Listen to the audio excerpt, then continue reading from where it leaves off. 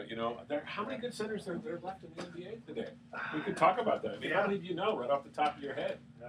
I can't think of very many. And back in the day when we were kids, it was like, yeah, I mean, Duncan was like ready to retire. You had, think about it, you had, and Duncan plays like a power forward. He shoots a lot of outside. I mean, you had Wilt, you had, back you had Wilt, you had Russell, who was only 6'7". Russell was only 6'7"? Well, generously, he listed at 6'9". He was more like about 6'7" or 6'8". Rick Barry was listed at 6'8". He's no taller than me. I know Rick Barry. I've worked with him. Stood eye to eye to him. He's maybe a half an inch. What is it with guys? You know? Well, it's a team. It's like, oh, we got big guys. Look at our lineup. You know, and it's kind of hard to fool people. But if you give them an inch here, an inch there. But the guys know themselves. I mean, like if I'm Kevin Durant, I know how big I am, and I go, wait a minute, you're not 6'9", you know. You know what's kind of cool about Oklahoma City? You've got Stephen, what's his name? Stephen Adams. Yeah. From New Zealand. Yeah. You've got Serge Ibaka from Nigeria, and you have Enes Kanter from Turkey. So you got three different. Yeah. And then last night you had Anderson Varejao from Brazil. So you had four different parts of the world in that. Serge, I thought he was Spanish. Who's that? Varejao? No, he's from Brazil. No, Serge Ibaka. No, Serge Ibaka is from Nigeria. Okay. And so you got Ezeli, who's from his dad's from Nigeria. Yeah. His dad is. He was actually born there, but he was raised here. That's why he doesn't speak with an accent. Oh, okay. So yeah, it's kind of I don't know though. Everybody said, oh, the Warriors got it back in. They may, but you know the thing is they're still playing. If the series goes 7, they still have to play 3 games down there. And that's not going to be easy. I mean, it's you watch Durant. And he's been kind of fumbling the ball a little bit. Well, the second half, I don't know what happened in the second half. He was killing it. The first half, the second half, he just dropped off. Yeah, but he just when you shoot. Yeah, when you watch him shoot, and you just no matter where it is, you just go. It's going in. Yeah, no, you do. In the like first half, he was. Klay Thompson's like that too. Yeah, it's funny. Klay Thompson had an off night last night. I think he had 2 of 9 3-point attempts, but Curry would hit, I think 5 out of 7 or 5 out of 8. Curry was stroking it. He had it going last night. This is after he goes flying into the crowd. That guy's amazing. Yeah, it's pretty amazing. He's amazing. Fortunately, Draymond didn't throw the ball away too much. That's Draymond was kind of just playing the Draymond game last night. You know what helped them was their bench last night. Oh my gosh. Tremendous. You know, whether it was Spates or Ezeli or Harrison Barnes, who was not on the bench, but he had some nice baskets. And did you see the offensive and even Livingston? See, I keep yelling out to the TV, offensive rebounds. Even if they did a much better job. Varejao kept going. They actually out-rebounded a bigger team. Yeah. That's what you have to do. And ergo, look how much they won. They outplayed them in every facet of the game. And the night before, they outplayed them for the first half, and most of the second and most of the third quarters. They've only been outplayed really for a little over a quarter by this team. Wow. So that leads you to believe, on the surface, well, the Warriors should be able to win this thing. But, it's a 7-game series. Yeah, because Westbrook, started that game. When he gets hot, watch out. He didn't do it last night, but he's scary. He is scary. Okay, so what kind of topics do you want to... I'd say NBA playoffs. We can talk a little like talk a little baseball? A little baseball, yeah. I also want to talk a little bit about about the NBA teams that draw a national audience. Sure. Whatever you want to talk about. If you want to talk about some business thing, business aspects, that's fine too. Whatever you want to throw out there, I'm game. Turn off my phone here because last night I was right in the middle of the interview session. And my phone, I forgot to turn the volume down, so I was posting something. It goes, and I'm sitting right in front of Curry. Curry's looking at me like this. And I go, sorry, I'm turning it off. Everybody's like, Bruce, was that your phone? You got to turn your phone off. Come on. How'd you like the guy take the picture? You see that? Oh, God, I can't believe that. It's like, help Steph up. No, I got to get a picture so I can get it on the YouTube. Would have been better. Would have been like this. I got pictures of Curry's like this. Selfie. Get that selfie in there. Gotta get that selfie. Come on. Alrighty. Got our cans here. Okay. What's that? I guess I don't need the cans today, do I? No, I don't. Oh. Don't need them? Yeah, I mean, only if you wanted to, because if they accident, you don't do that. The cans. I wonder when they came up with that. That's what they used to call. That's what they call them. Microphones? No, these. Oh, cans. Because they kind of have. They look like cans. I guess. Kind of crazy. It is crazy. Okay, well, let's just kind of. Oh, we have to do our 2 minutes. Yeah. Okay. welcome. You're listening to Sports Econ 101. You know our show. It's where we discuss sports topics from a business perspective. I'm your host, Edward Brown, along with my co-host, Bruce McGowan, longtime sports radio personality. Allegedly. Well, you're not that old. Well, no, it's been a while. No, actually, I did it for a long time. It was a long time at one radio station, KNPR. A lot of fun. A lot of fun? Yeah. So what was it like talking to Christy Mathewson? Actually, I've talked to some old guys, but anybody past maybe Willie Mays' age? I'm trying to think. The guy that just passed away, who was it? That played with the Brooklyn Dodgers back in the day. Well, he didn't just pass away. I'm trying to think of the pitcher, Joe Black. He was a guy I always used to talk with, and that was a fun team. Well, actually, we had Yogi Berra's backup catcher. Yeah, Charlie Silvera. Charlie is probably the oldest baseball player I know today. He's 96 years old. Yeah, I don't know how many older ones are even out there. No, not too many. Those are my dad's age, the generation. Those are special guys. Very good. Yeah. Okay, so what we're going to do, we don't have any special guests today, so it's just you and me. Just you and me, pal. You and me, kiddo. Yeah. Okay, and each commercial break, we're going to ask a sports trivia question, and we're going to give away a vacation to the first email with the correct answer. And the vacations are not sponsored by the radio station, but by Lighthouse Resort and Marina. And where is Lighthouse Resort and Marina? That is located about 1 hour northeast of San Francisco. In the Delta. In the Delta area. Nice area. Nice area with the water and fishing. Very underrated area. If you ever visit Northern California, the Bay Area, that's a place to drop by and check out. It is, and the vacations are free. Their only request is a $100 cleaning fee to cover the housekeeping expenses. Check them out at the Lighthouse Resort and Marina. Just make sure you don't trash the room too. Yeah, don't do that. Yeah. Yeah, they're being nice enough to give us vacations. Thank you. Treat it with respect. Treat it with respect. Yeah. Today's trivia theme is random trivia. I always have to keep you in suspenders. Okay. This segment of Sports Econ 101 is sponsored by Pacific Private Money, providing mortgage investments that are currently yielding over 8% secured by real estate. I like that. Doesn't get any more conservative than that. Check them out at pacificprivatemoney.com. Stay with us. You're listening to Sports Econ 101.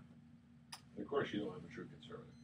And then when it comes to money. You're fiscally conservative. I'm trying to get a better auto insurance, because my auto insurance jumped up from $110 to $290 because I happened to have it in 6 months, a small fender bender that was my fault, where I backed into another car that was not moving, nobody was even in it, and I glided through a stop sign and the cop just happened to be there, $175. So I got 2 within 6 months. So my auto insurance went from $110 to $290 per month. What kind of car do you have? Golf, Volkswagen Golf. That's a lot. I mean, well, what kind of coverage do you have? Well, I got the standard coverage. It's the normal stuff. 110 was reasonable. Going up to 290. Well, the problem was I got put on a bad driver status for the next 2 years because I had these 2 things within 6 months. Who's your insurance company? State Farm, but I've had them for years. They've been great. Also, this guy told me, he says the auto insurance industry right now is just really, really tight about this. And so I shopped around. I went to AAA. I've gone to several places, and I can't get really much better. So finally, I've gotten one that looks like it's going to be working. It's through the Armed Services. My dad was Air Force. USAA? Yeah. USAA. You can get I can get about half as much. I get a little cost me about half as much. So and it's funny because the only reason I'm eligible is because I'm a son of a veteran. Wow. I tried Geico. You're son of a veteran too. Yeah, even Geico wasn't that much cheaper. It was like $240, and I go, what's the point? Well, you know what? You might want to look at what you are covering yourself. I mean, like. Oh no, I know my coverages. And they say, okay, well, you can take it less if you want to take a smaller deductible. And then you're a larger deductible. Larger deductible. I mean, Yeah, I mean, how much is your deductible? Oh gosh, I think what I had to pay when it was my fault, that was like $500 I had to pay out of my pocket, and then See the how rest much of it was you paid for 1,000. Yeah, but the rest of it was like it might be worth it. And then also, I mean, this is what I do. Yeah. Is I have the highest deductible. Right. I do have comprehensive because sometimes you don't want to be without that. Yeah. But I don't take collision. Really? I figure if it's my fault, I'll pay for my own car. Okay. But I do have full liability. Okay. Well, and that's uninsured good. motorist. Okay. It's something sort of, kind of check out there. Yeah, it's interesting doing all the shopping for bonus. So all the different people. That is a lot. It is. did not make Colette happy when she found out. She was kind of pissed. She goes, $180 more a month?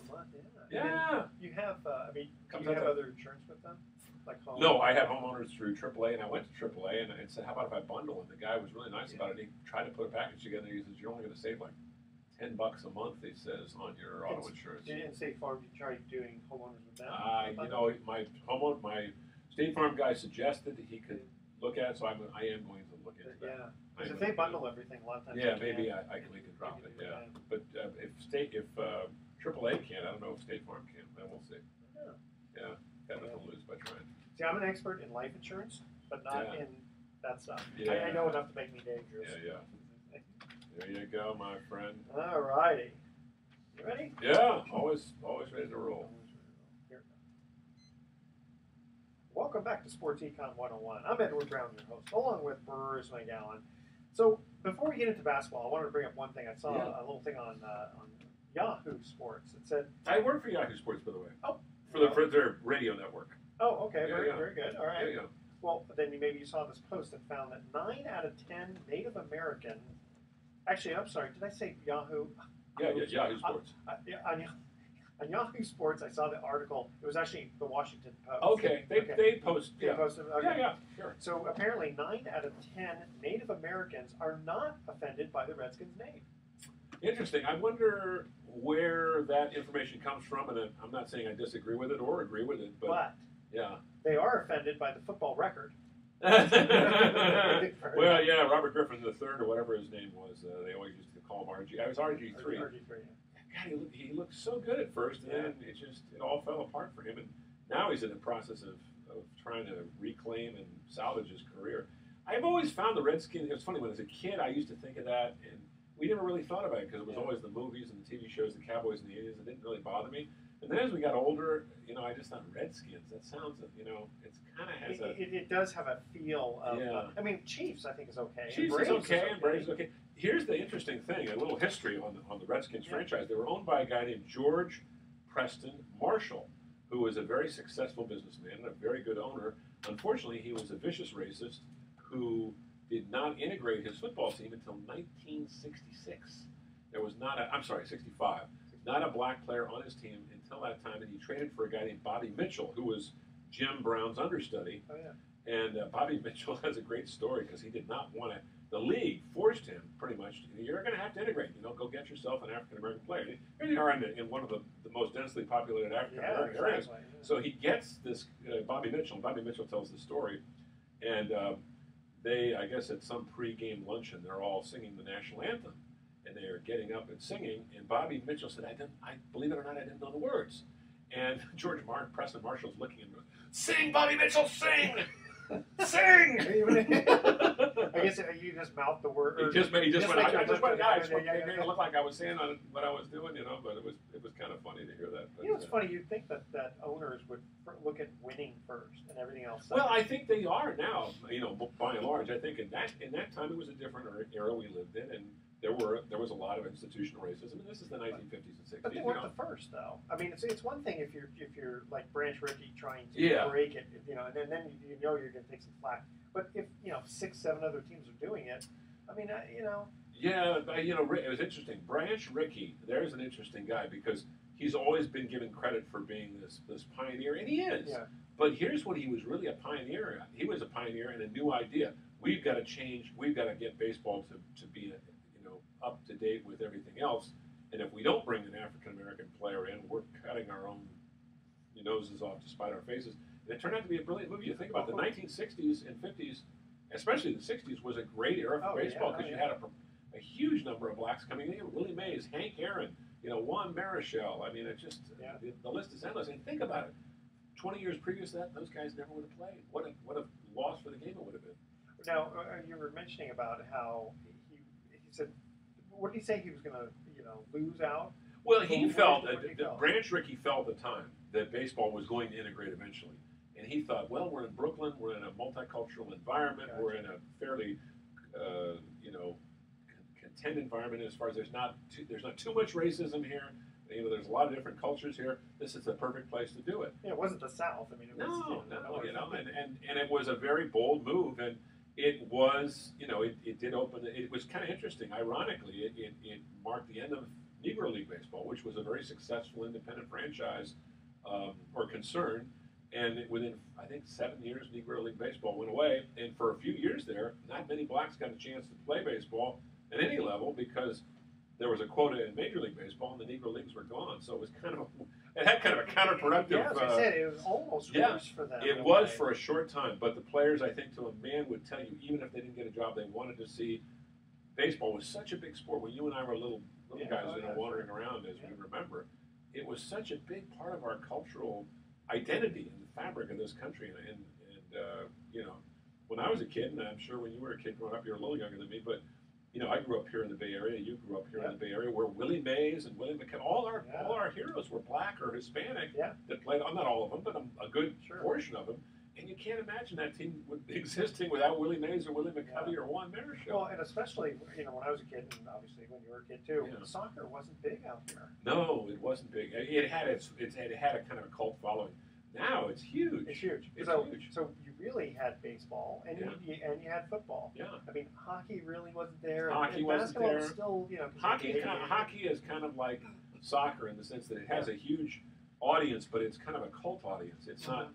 And here in the Bay Area, even though the Sharks are skating towards a possible Stanley Cup final for the first time in their history, you don't hear a lot of talk about it. Everybody's talking about the Warriors, though. Everybody is talking. Even the non-basketball fans, my in-laws who love baseball and could care less about basketball, actually watched a game the other night, a playoff game. The Warriors were in rather than a Giants game. And I was shocked. You're not watching a Giants game? No, it's not that big a deal. We want to watch the NBA conference especially finals. We're not talking the World Series or playoffs. Listen, I'm the same way. I like baseball more than basketball. Yeah, but, me too. But I've been the same way. Yeah.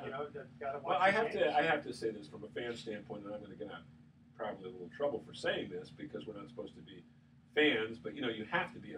My feeling is a sports announcer years ago, a very famous one told me, says if you're not a fan of the game and you're a sports announcer, you're a fake, because the biggest sports fans are sports announcers or sports writers because they love being around the games. And I will say this, the Warriors have become such a fun team to cover, to watch, to get to know the players on a peripheral basis, that I've had as much fun watching this team and covering this team, and I don't cover them on a regular basis, but I go to a fair number of games, than I ever have covered any other sport. And it's just been a lot of fun. And that brings you to the point of just being so enthusiastic that you just enjoy it. You don't try to compare. Well, you see the camaraderie. Yeah, I think that's a major thing. They all seem to be rooting for each other. It's a small group too. Basketball, it's more of a family, so there's an intimacy there. And if things go sour, boy, they can go sour quickly. But if they go good, it's amazing how quickly it can. And that's why I think the Warriors right now, young team, relatively speaking, if they can keep their core together. Oklahoma City, same thing, should be around for years to come. How old is Westbrook? Westbrook is 27, I believe. Okay, all right. And Kevin Durant is 28, same age as Steph Curry. And Adams only 23. Adams is 23. Yeah, he's from New Zealand. They have an interesting team. The Oklahoma City Thunder remind me in some respects, they're very different, but the way they're put together reminds me of the San Antonio Spurs. All these players from different parts of the world. Adams is from New Zealand. Ibaka is from Nigeria. Cantor is from Turkey. I mean, it's an international collection. I like to see that. That's kind of fun. The Warriors have a couple of Brazilians, and an Australian on their team. So. I think honestly, it's awesome from a world peace standpoint. Oh, yeah. It really is, because rather than it just being our country against yours like the Olympics, it's the best of the best. Yeah, Exactly. I mean, there are probably a few international players overseas that are playing right now that could be in the NBA that would probably be fairly good, but I think by and large the best players in the world are in the NBA, and how can you not like that? Well, you got to figure that it's kind of similar to integrating the Negro Leagues. Jackie Robinson was really, really good. He had some other aspects that Branch Rickey wanted, but his play, he was really at the top. Yeah. No, the thing about him that made him special, it's interesting, he was a very proud man, and Jackie Robinson, though, was also extremely intelligent. He went to UCLA, he was an All-American football player, and Branch Rickey knew that even though he was very proud and very intense, that he could count on his discretion that first year. And he told him, he says, you're going to have to turn the other cheek. And the thing was, I think that's really, I hate to oversimplify it, but I think that's one of the reasons Jackie Robinson died so young. He was only 54 when he died, because he carried a lot of the anger that first couple of years, and just growing up in America at the time with him. Well, can you imagine had he lost it on the field? I mean, and he did. Well, he didn't lose it eventually, but he did not turn the other cheek after the first year. But that first year, he had to turn the cheek so many times. But because he did, that really opened the door for it. Did, and that's why Branch Rickey chose him, because he knew he could. The phrase was, "You're smart enough to take it, but not. I mean, you won't take it personally, but you can turn the other cheek." Exactly. Okay, we're going to cut to our second commercial break. Having too much fun here. It's going by so fast. Yeah. Okay, how many times has Michael Jordan won the NBA's MVP? All right. Good question. That's our question. Email Edward at sportsecon101.com the answer to that question. All right. Don't touch that dial. SportsEcon 101. I'll be right back. That's a good one. I know it's over 2, but I don't know how many. I'll just have to take a guess. Because I know he's won it consecutive years, and he's also won it a couple of, I think 4 times, I'm going to guess. His team has won 6 titles. I remember before the Bulls became a powerhouse, he was scoring, I think one year he averaged 42 points a game or 38 points a game or something ridiculous in the mid 1980s when he was a young player. He was amazing. He would score, he'd come into a town, team would lose the game and he'd score half their points, Well, that's what was going on last night with Kevin Durant. Scored almost half their points in the first 3 quarters. Yeah. He did, and then Curry just took over that game. Hit 3 threes, 4 free throws. Remember on the one play he got 4 free throws, and then he had a little runner. These refs seem to be. I don't know. It's inexcusable. We should talk about that. It's not excusable. Not at all.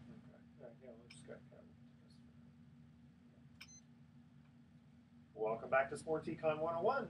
One more time, I'm Edward Brown, your host, along with Bruce McGowan.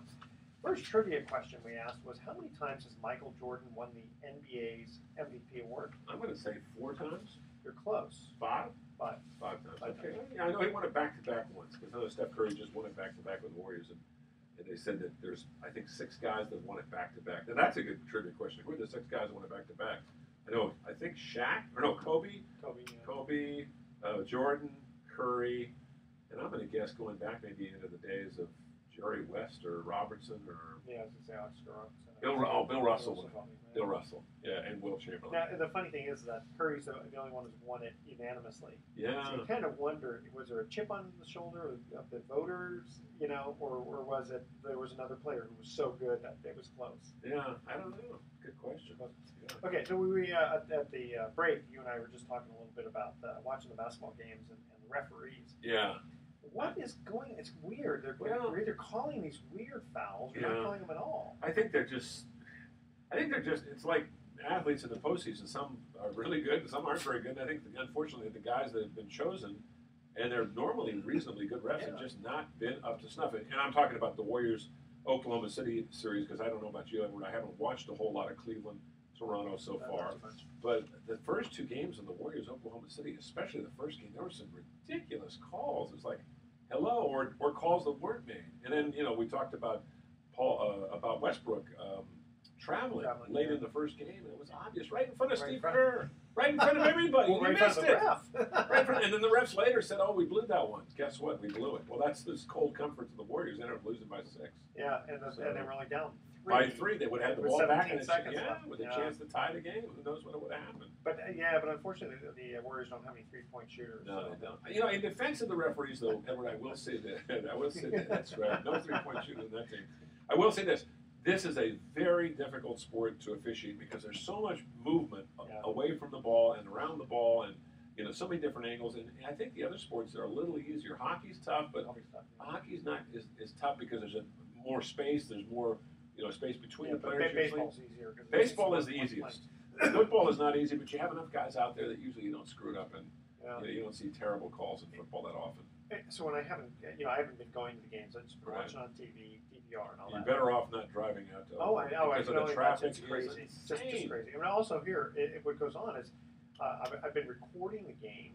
And watching then it on watching it replay. after, exactly. Because you've been doing other things, right? I've been doing other things, Yeah, yeah. And actually I like doing it because then I can kind of go through all the commercials. Yeah, there you go. So- I know a friend of mine does the same thing. so- he hated it. I called him up once. I said, "What'd you think of that game?" Don't tell me! I'm watching it right now! I did the same thing. I went Did to you? I went to a. You're up in your man cave watching the replay. That's it, because I was in a men's group, Yeah. and I told them ahead of time, I go, don't tell me anything about the game. And everybody's got their cell phones, Yeah. right? Yeah, of course. And well, one of the guys says, well, Curry landed in the audience, but he's okay. I go, don't Tell me that. I don't want to hear it. Yeah, when I didn't even know it was Curry at first. I just saw this player fly into the audience, and I'm up halfway in the crowd where the auxiliary press is.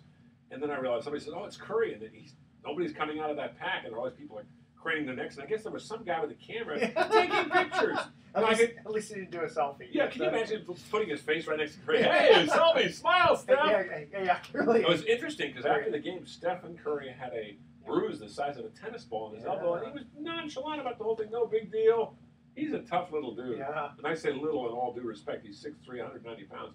But he did one good thing, Edward, a couple of years ago. He went to the weight room. He's not a big husky guy, but he put on some weight and some muscle because his legs, his ankles were really bothering him the first few years. You remember he had some injury problems. And that's one of the things in basketball too is you don't really want to, unless you're like a center or something, you don't really want to bulk up. No, because you don't. it makes you too tight. You can't really shoot very well. Well, and you're not as quick. And Curry relies on his size to get in between everybody. I mean, and the way he moves his body sometimes, it's just balletic to watch the moves and the way balletic. I haven't heard that term, but I understand what you mean. It is. It's like watching Willie Mays, maneuver after a ball in the gap that's windblown back in the day. I mean, Curry is, to me, next to Joe Montana, Jerry Rice, Willie Mays, and maybe Reggie Jackson, Ricky Henderson. There's a handful of athletes that we've had here in Northern California in pro sports that are up at that level, and Rick Barry was one of them too. And he's right there. I mean, he's amazing. You got to appreciate the great ones when they're in front of you because you know they're not going to be great forever. Just like you and me, we're going to move on someday. What? We're going to be doing this show forever. That's right. 3 years now, right? 3 years. 3 years. 3 years. Yeah. Well, you were mentioning about the referees and how hard it is to watch basketball or to officiate basketball. And, where they have 3 referees, right? 3 referees. So now, I'm watching the DVR, and of course, I'm mostly watching the guy with the ball. Sure. So when I see a foul, I go, wait a minute, where's that? Where's the foul? And it's away from the ball, and it's that's the hardest part. If you're a referee, I mean, there's a natural instinct, I would think, even as a ref, to watch the ball more. But you have certain guys, I guess, that are, I don't know how it actually works out. How it works, exactly. You got to figure that at least. They probably consult each other ahead of time. Look, I'm going to watch this area, you watch that area, you watch the ball. And they probably that's how it goes, I'm assuming. It's interesting. We used to have an announcer out here on radio for many, many years in the 60s and 70s named Bill King, who did the Warriors. Great announcer. If any of our listeners have ever heard of this guy, he was a master wordsmith, and he loved basketball. And he did football and baseball, He did the Raiders, did the Warriors, did the A's for years. And he actually died 2 months or 2 weeks after he did his last A's game. He was 78. But he used to do the Warriors. I think he was great at basketball, and he hated the refs. And one time after a particularly bad game at Madison Square Garden, he says, "They've opened up the doors here at Madison Square Garden to remove the foul odor left by these officials. Jerry Lober can complain about all the booing and all the people complaining about his officiating, but he is a paragon of ineptitude." Do you remember Bill King's thing with it was not the Sea of Hands, it was the Holy Roller. The Holy Roller, yeah. John Madden is on the field. John wants to know if it's real. They say yes. Get your big butt out of here. He does. I wonder if John Madden ever. Well, if you watch that play, it's a remarkable call by Bill King because I was at that game. That was the first Raider game I ever traveled to with them. And I'm watching the ball, and I'm thinking, what's going on here? This is the craziest thing I've ever seen. Then I see Casper recover the end zone, and Bill King had the presence of mind to announce exactly what was going on. I could just see some of these announcers, "Oh, they're not going to allow this play, Yeah. Well, I thought it was brilliant. Wasn't it? It was Casper who kept kicking it. Well, what happened was Stabler, for those that don't remember, that this is a play that happened in early 1978. The Raiders are in San Diego. They had to score a touchdown. There were 8 seconds left on the clock. They had the ball at the 30. Stabler rolls. Ken Stabler, the left-handed quarterback of the Raiders, goes back to pass, is hit by a linebacker named Woodrow Lowe, and fumbles the ball. And if you watch the replay, you can see Kenny's hand sort of throwing the ball forward in an effort to fumble it.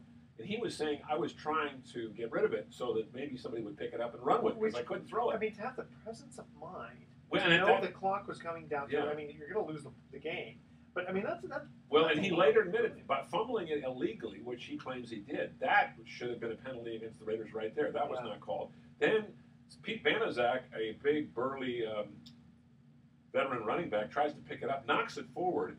He said later, I was just trying to knock it forward because I knew if I picked it up, I'd get tackled right away. Which he did, and it rolled and rolled, and it rolled to about the 5-yard line. Dave Casper said, I was trying to pick it up, but I realized I didn't want to pick it up until I saw that big fat white goal line. Yeah. When I crossed that goal line, that's when I fell on it. But just, I mean, it's one thing to kind of, like, we're talking about it and go, okay, once you start fumbling, okay, here's the play. Well, I don't think they planned it to be like that. I think it was like one of those freakish things they hoped. But something as you're, crazy would happen. as you're in the moment, right. you have the presence of mind to realize, gee, if I pick it up now, I'm going to get tackled. That's a great athlete thinking ahead. Yeah. I mean, Pete Banaszak had played in the league for 12 years, I think, at the time, and he realized, he was in his mid-30s. He realized, I'm at the 15-yard line. There's 5 guys around me. I just better sort of push it forward. So he fell on it, and as he fell, he kind of, you watch his hands, he kind of, so he illegally batted it forward. And then Casper just fought. And it's so funny, Casper's reaction, he falls on it, they kick the extra point, they win the game, there's no time left. Casper picks it up and scores, and then just nonchalantly hands it to the referees like nothing happened. And I asked him years later, I said, Dave, weren't you excited? He says, I was just so tired. I just wanted us to get off the field and get in the locker room. I just wanted to have a cold beer. I mean, seriously, that's Dave Casper for you. Of course, he should have held on to that ball. Kept it for a souvenir? Yeah. I think he did, maybe. Did he? Okay. I don't know. I mean, speaking of souvenirs, you hear Jim, I think it's Jim Craig, the goalie for the U.S. hockey team that won the 1980 gold medal, is selling off all his memorabilia for $3.5 million. Wow. His gold medal, the flag that he wrapped himself up in, his jersey. I mean, I don't know if the guy needs the money, but I mean, if you $3.5 million is a lot of money. Yeah. I mean, how much? I'd sell my sister for that. Well, you've had 35 years to enjoy the memories of that memorabilia. Do you really need it around your house that much? If you have kids, grandkids, you want to. Yeah. No, that's a good point. You don't take that stuff with you. Yeah. Yeah. I mean, I'm as sentimental as the next guy, but hanging on to stuff that many years anyway. I didn't mean to go on a tangent. Well, or just that's worth that much. Yeah. I'm just we got to do a show sometime on sports memorabilia and the market that exists today and how much it's gone up. That'd be fascinating. Get an expert on Well, something. interesting. Well, you know what? When we get back, remind me. I'll tell you about some baseball cards. Oh, I've got a bunch at home. Okay, we'll talk. Yeah. We'll go through every single one. Oh, no. That's a lot of cards. 1955 through 1990. That's what I have. I don't have complete sets, but I got cards from every year. Okay. After 1985, probably most of them were not worth that. Not worth that much, unless it's a big star. Even then. I mean, I have 50 Mark McGuire rookie cards. And they're not worth that. They're not worth anything. What are they worth, like $20 or something? No, I mean $1. Well, maybe. The market has also dropped down for baseball cards. I tried to sell some recently, and the guy said, "Oh no, it's dropped down like 50-70%." Exactly. Yeah. Okay, we'll cover that next one. Okay. Who is the last NFL player to drop kick a point after a field goal? Oh, point after. Point after. Yeah, you can actually do that. Yeah. You can actually Or field goal. do that. That's right. Not up, but or. Yeah. All right. I don't know if you can. Sports Econ 101. We'll be right back. I'm trying to remember who that was. It's got to be. I got to think that it had to be because it got fumbled. Yeah. So you do it purposely. But if you fumble the ball, you kick it off the ground and hope it would go through the goalposts. That's a stretch. Well, I mean, if you fumble it, then you just at the end. Yeah. You don't even. Is it not drop kicking a punt or a kickoff? This is an extra point or a field goal, right? Field goal, yeah. Wow. No, I've never. To be honest with you, I've never heard of that. So I'm totally lost there. But you will know the player. Okay. Okay. Old time player, right? Not too old time. I mean, not Lou Groza then. No. Okay. Jan Stenerud? No. Jan Stenerud never had to do that. Jan Stenerud was the first great soccer style kicker, though. Gary Premian, the Gogolak brothers, Jan Stenerud. Now they all kick that way. Yeah. Nobody kicks. Remember Tony Franklin, barefoot? Yeah, I forgot about Tony Franklin. Or how about Tom Dempsey who had this stuff? Yeah. In fact, I remember this is illegal. He's got an advantage. Maybe. It's really funny. I have a relative of mine that owned an ice company in New Orleans, and his family ice company was in the family for over 100 years. And I went down to visit him and the family there once, and I asked him about Tom Dempsey because he was the big hero of that 63-yard field goal, you know. Tom Dempsey is nothing but 240 pounds of blubber. Yeah, yeah, he was a big guy. Big boy. It's the Lions. Big boy. Yeah, he had the deformed hand. Yeah, remember, it was like a stump in a half a foot. Yeah, I had a friend who told me that they wanted to miss the dad wanted to miss the traffic, so he left about 2 minutes before the kick. Really? Yeah. God. He's never gonna make this. Yeah, that's too good a story to make up. Yeah, exactly. Too depressing a story. Too depressing. Yeah. All right, here we go. All right. Well, welcome back to Sports Econ 101.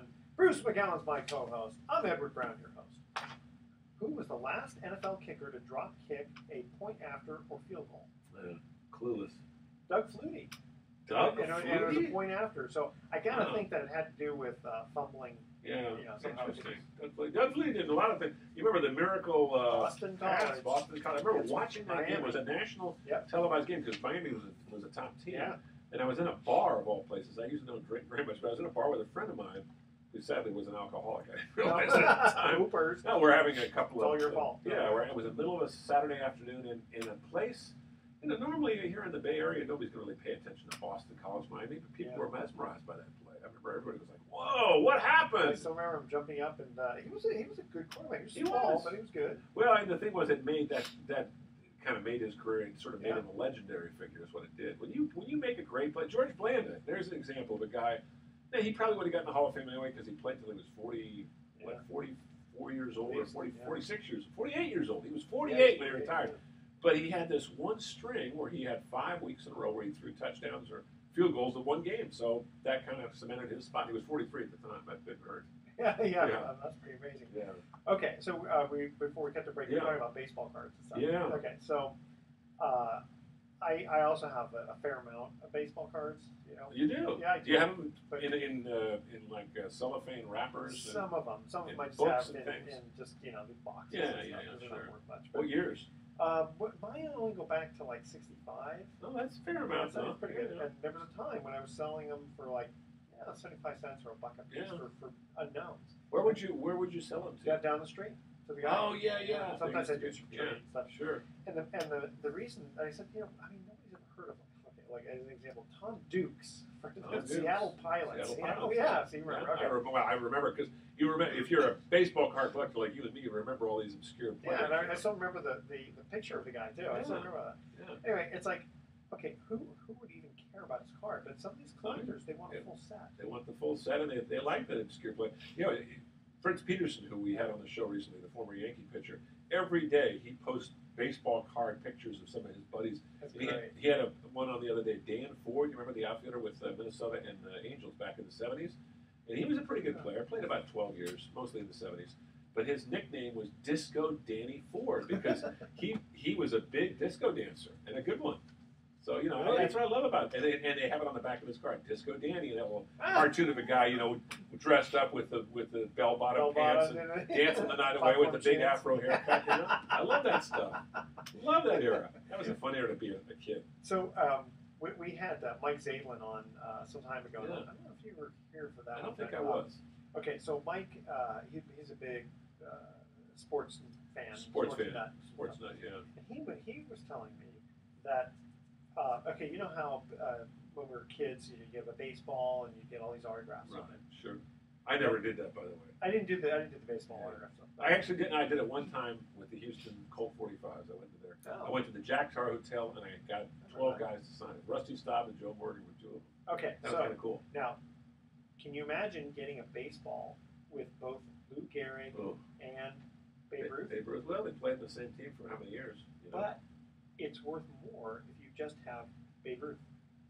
Really? And just if you have a different baseball with Lou Gehrig. Interesting. Because there aren't many baseballs that have just the one signature. Interesting. So why don't you just scratch out the other one, Wow. But because back then, baseballs were really expensive. Kids couldn't afford more than one baseball. And in baseball games, people don't realize this, but even up until the 1920s, they only had like maybe 12 balls in a game. So the ball would get thrown, hit into the crowd. They asked the crowd to give it back, and it would get the pitcher would spit licorice into it, or tobacco juice. By the time he was done with it, was all brown. I mean, yeah. Now if a ball gets a little scuff mark on it, out of the game it goes. One pitch, that's the end of your career. Baseball, you're gone. Batting practice for you. That's your fate from here on in. Okay, so the baseball cards, though, I remember there was a time in the early '80s that baseball cards were starting to get pretty expensive. '80s was a fun kind of a period of early '80s and mid '80s was a period of sort of renewal in baseball cards. Okay, but then the big players, what do? They go, well, this is good, so let's just flood the market. Yeah, and so 1985 with Corey Snyder and remember? Right? Yeah, well, I remember also you had Topps for years was the only company. Then you had Donruss. Then you had Score and Fleer and all these companies. Then you had Mother's Cookies. Mother's Cookies, that's right. Which actually, some of those are actually worth a lot. I've got all the Giants Mother's Cookies from 1983 to 1997. That actually might be worth something. Yeah. Because again, some of these ones you get really Mother's Cookies, but it's worth a lot. So I've got boxes. I mean, literally probably 7 to 8 boxes of baseball cards in binders, and they're in plastic holders. So okay, well that's all nice organized. To do it. Yeah. So the card shop down the street from us here, walked in. Is that still in business? It is. Yeah. Because they can make the money. I just know the card business has taken a terrible beating. Oh yeah, for literally almost 30 years. Yeah. And literally, so I got a bunch of these Mark McGuire, that's your told rookie cards. Yeah, he said I'm not interested. Yeah, he goes. He points to a tub, and the tub's probably got 10,000 cards in it. Right. And he goes, I just give these away for free, and I started looking through it, and there were some pretty well-known players. Yeah. And, he was giving them away. Yeah. So, Yeah. And I said, well, what cards are worth anything? He goes, well, a lot of the How can you kids stay in like business the if new you give ones. away cards for free? Well, he doesn't want to take up the space with I see. it. Yeah. He's got too much. Wish you could end and get some cards just for fun. I know. Can you take a whole handful? Does he let you do that, or just say Pretty take much. one? No, he's pretty generous with it. Nice. So I said, well, what it sells? He goes, well, it'll be like like today, Bryce Harper. Bryce Harper would be a big that one. would be big. Or how about Hank Aaron, 1957? That would be a well, big that one. would be big. Yeah. Yeah. Oh, anything in the 70s is still worth something. Really? Yeah. How about the 60s or 50s? No, it is. Yeah. Okay. I mean, especially it's got to be a well-known player or. No, I've got a lot of well-known players from the 60s and 50s. I want to get something. He did have a Christy Mathewson one. Really? Yeah. Because I know they didn't make baseball cards on a regular basis until the 50s, but they did have collections of them. For instance, the most valuable card, I think, in the history of baseball is a Honus Wagner tobacco card. There's only 12 of them that were in existence, and you'd get them with a pack of cigarettes back in the day. T106 or something like that. Something like 1918 or something. 1909. 1909. Oh my God, that's really going back. Yeah. Yeah. So a couple years before I was born. Just a few. Just a few. In fact, it's funny because you look at those cards and it's like a cartoon. Yeah, that's right. Well, a lot of times in those days, they would literally they take what's called a daguerreotype. It's an old black and white photo, and then they colorize it. They made it look kind of Well, that's what they must have done. Yeah, they colorized it, and it made it look sort of surreal, but it did look real. But it was kind of like a little artsy, actually. Well, nice. some of my favorite baseball cards that I have are actually not very old, but they look old because they took literally Cy Young, and they took it when he was toward the end of his career. Right. It was literally a black and white photo. Sure. And they just made it look like a regular card, and then they had the statistics on the back. Interesting, yeah. So it's kind of weird looking at all these statistics from, 1899. I know. I love the baseball cards. And when we were kids, we learned so much about baseball from the cards. We learned, first of all, where the guy was from, how big he was, how many years he played, how many years he played in the minors, what his batting averages were. And as kids, I don't know why kids have this memory. A lot of them have memories of minutia, but we remember Willie Mays' batting average in 1957, or we remember how many home runs he hit in 1965, and you just, 20, 30 years later, somebody would throw a question out. Oh, I remember that. And someone had a 56-game hitting streak. Who was that? Justin Joe DiMaggio, who, interestingly enough, lived down the street from where I live now for a while. He brought Marilyn Monroe over to Fairfax, which is not far in Marin County from San Rafael and north of San Francisco, because he wanted to get her away from all the paparazzi and live in a quiet area. She hated it. Hated it. Spent 2 months here and just couldn't handle it. Yeah, but back then it was a little different. But It was really very quiet. Was it just too peaceful, quiet? It was or too is it quiet. Just too weird. It's no, God, in the 50s it was an Italian enclave. You know, Fairfax? Fairfax was very Italian. There were a lot of people that moved over from the San Francisco and they had a little thing called the Marin Town and Country Club. It was almost all Italians. It was Marin County had a real strong Italian flavor back in the 50s. Interesting. Okay, but it was in the late 60s, I guess, that it turned hippie. It's definitely. And I don't know what you call it today because hippies don't exist anymore. But there are people that are kind of like hippies that live there. But I see a couple of guys that I know that kind of wander around town that have the like what's this guy's name? He calls himself Sierra. The other guy calls himself Ramdas. You know, it's like okay. Ramdas. Yeah. Well, that's actually a famous person he named himself after. Oh, really? Yeah. I didn't know this until he told me. You know? So we have some characters there, yeah. But I don't think Joe DiMaggio would have even minded that so much. But Marilyn Monroe, she wanted to be in the middle of Hollywood, you know, where she'd get all the attention. Yeah, that definitely seemed like she needed the attention. Yeah. She's one of those gals that needed the attention. Joe was very quiet. Joe was just the opposite. And the sad thing was they loved each other very much. Up for I guess till from the time she died until 1992, 30 years. Every week he would either drop it by or he'd have somebody drop by a dozen red roses on her crypt. Wow. You know, that's how much he loved her. Wow. Yeah. You know, it's funny. He's one of those guys who, when he was playing baseball, was not a handsome guy, but then as he got older, he became more distinguished looking. Yeah, he did.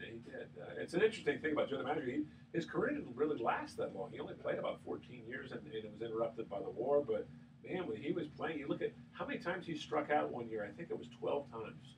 That's too much. Yeah, 12 times in 600 at bats, though. Can you imagine that? That's absurd. That's like once every 50 times he strikes out. Well, they said Ted Williams was like that. He was like that too. Yeah, he was like that. Tony Gwynn, there's another one. You get 2 strikes on Tony Gwynn. Tony Gwynn had the best, and I heard somebody tell me this recently. With 2 strikes on him, he had the best batting average of anybody in the history of baseball. At least they kept track of. He was hitting something like 310 with 2 strikes on him. Well, he had a 350 batting average. 350 lifetime batting average. But hitting 310 with 2 strikes on you, God, that's usually a pitcher's pitch. Yeah. You know, I mean, you're still getting balls too.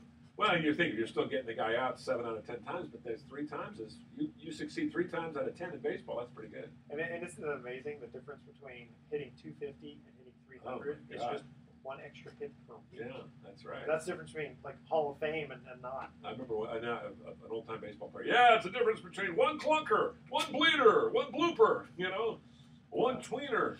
I love those little expressions. Baseball. Dying quail, Texas legal. Yeah, baseball has all the strange little anomalies there. I wonder too is it the scorekeeper that decides, right? I heard during the 56-game hitting streak, there were a couple of plays that probably should have been errors. Called errors. Yeah. Well, I mean, I remember there was a pitcher by the name of Sam Jones of the Giants who had a no-hitter.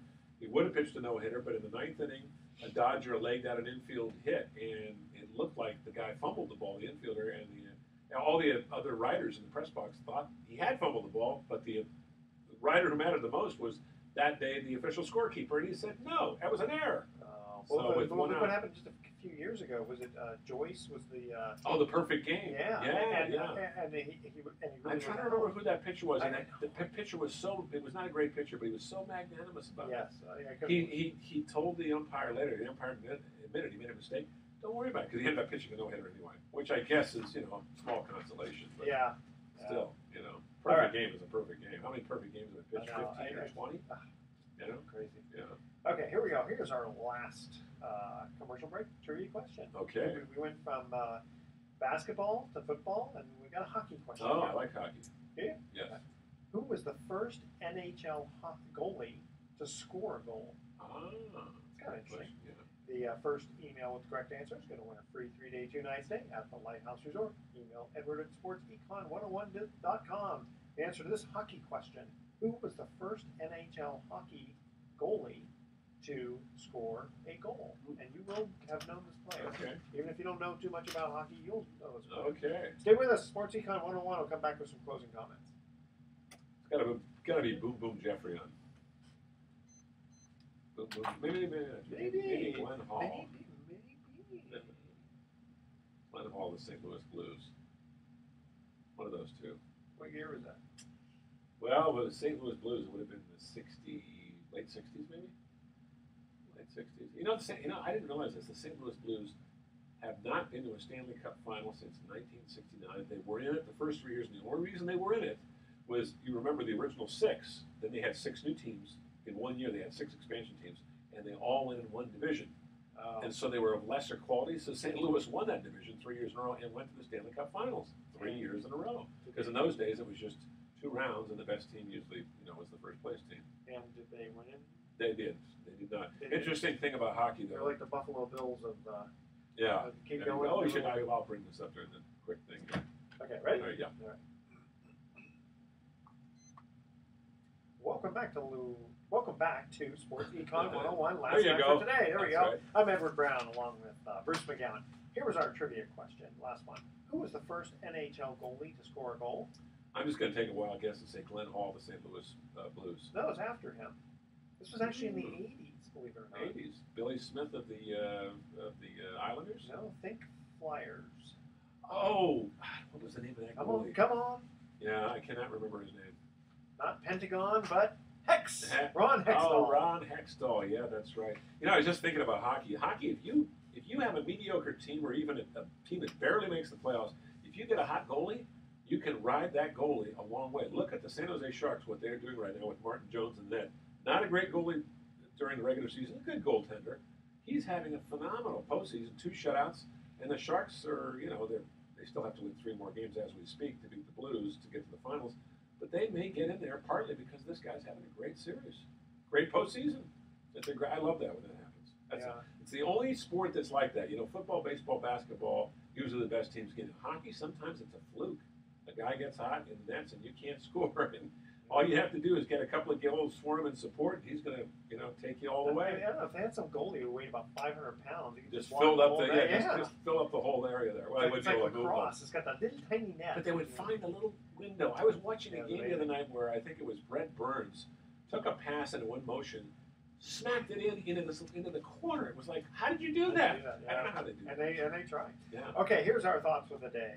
Lee Trevino said, "There's no such thing as a natural touch. Touch is something you create by hitting millions of golf balls." That's very true. Good player. And Ted Williams, we were mentioning him earlier, said, "There has always been a saying in baseball that you can't make a hitter, but I think you can improve a hitter more than improve a fielder. More mistakes are made hitting than in any other part of the game." No question. He is so true. Yeah. All right, tune in next week to Sports Econ 101. We're going to be discussing sports topics from a business perspective and giving away more free vacations for answering trivia questions. I like that. Thanks for listening. On behalf of our team, I'm your host, Edward Brown. We'll see you next week. Good night, America. So long. All right. Good. Well, that was good. Buzz the buzz. I got to take Colette. I was telling Colette, I said, we should, we're going up to this lodge where we do this family